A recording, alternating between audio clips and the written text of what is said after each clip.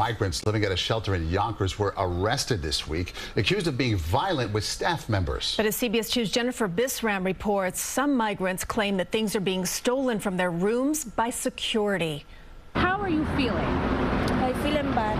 22-year-old Albany Argate is a mother of two and migrant from Venezuela who's been living at this emergency shelter in Yonkers since she arrived in New York in September. $600. She tells CBS 2 during random room checks at the Ramada Inn on Tuckahoe Road, her money and electronics were stolen, and she's not the only one.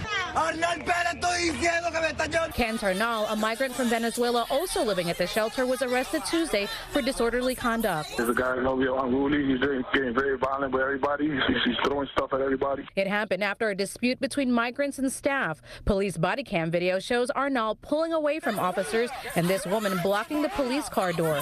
Police say at one point she attempted to strike officers. She too was arrested. Arnal says he acted out because he's fed up with his rights being violated. They enter our rooms without knocking. They enter, search through our personal belongings when we aren't there, our money and jewelry. The individuals that we're talking about and what's happening at the Ramada Inn appears to be limited to a few people who just frankly aren't happy with some of the rules. Rules include no unsafe appliances like hot pots in the rooms.